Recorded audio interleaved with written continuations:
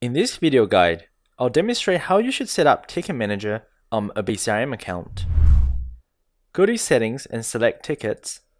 Under the Profile tab, you can set a time zone for a BigCRM account and add a default signature to all your email replies. Before you can start receiving buyers' messages on BigCRM, you must activate your channels first. Click on the Channels tab and select a channel you wish to activate by clicking the Active button. A message will pop up. Click Yes to switch your channel to active. If you wish to integrate more Amazon marketplaces or support emails to BigCRM, you can click on Add Channel to initiate the integration of other channels. BigCRM Ticket Manager can create new tickets when the negative feedback or reviews are received. You can choose whether you want to receive these tickets by toggling the switch.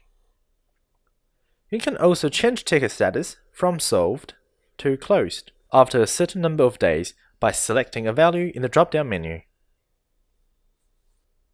This concludes our video on how to set up Ticket Manager. If you require assistance in setting up Ticket Manager on BigCRM, please contact BQool support on our live chat. Alternatively, you could email us at support@bqool.com for further assistance.